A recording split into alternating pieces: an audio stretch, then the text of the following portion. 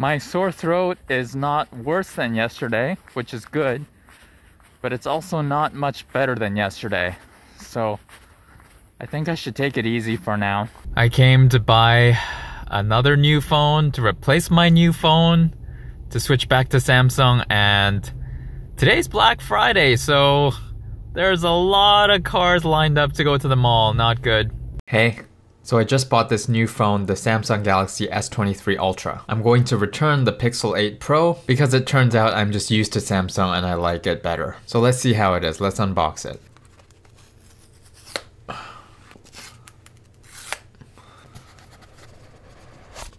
Whoa, that is very flush. Oh, it's a cardboard. Okay, let's peel this off. Nice. Compared to the Google Pixel 8, it's slightly bigger, just a tad bit, slightly taller. Let's turn it on. Oh, it's not turning on. Oh, there we go. Had me worried for a second.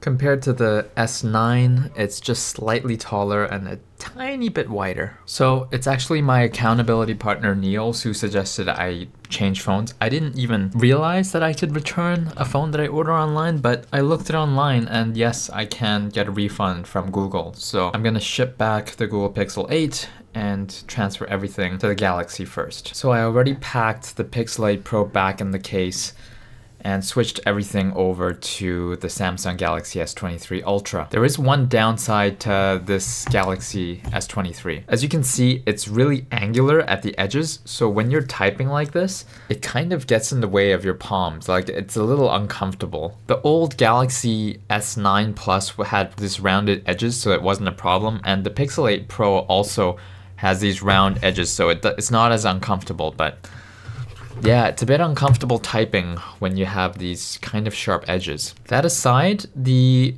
transfer was a mixed bag. Like, it was able to transfer from my old Galaxy phone, the layout of the homepage, and all my photos and videos, everything backed up. But then not all the apps were copied. So I had to manually go and download all the apps that were missing. On the Pixel 8 Pro, it was actually really easy because all the apps got transferred immediately and I didn't have to manually download any other apps. So kind of a mixed bag for this Samsung Galaxy. It's funny that this has an S Pen because I don't think I'm gonna use this at all. Like, it's just kind of a waste of a function because I'm not gonna use it. Oh yeah, and the face unlock and the fingerprint unlock is so much better on the Samsung. The fingerprint unlock actually works unlike the Pixel 8 Pro, which was, I had to disable it because it wasn't working properly. Even the face unlock, if you can see, oh, didn't match that time, but it matched that time. Even in pretty low light, it does quite well, much better than the Pixel 8 Pro. I have yet to try backing up all my music, so I'll have to get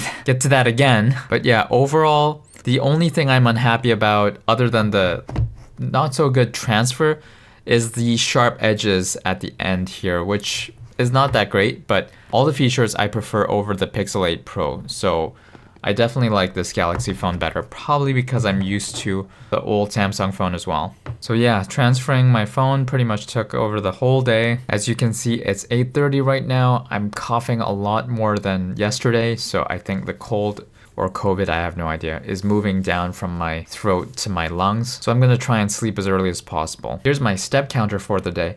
Oh, by the way, I didn't really want to go for a long walk today. I kind of had to force myself to walk for a long time, over an hour. It was kind of like a feeling of drudgery. I think I might have to listen to something like an audiobook or something like that when I feel that feeling again of drudgery. But it's uncomfortable to put earbuds in when you have, you know, hats and hoods that kind of cover your ears. So I'll have to use my shoulder speakers or something like that. Anyways, I'll figure it out. 1% better every day, baby.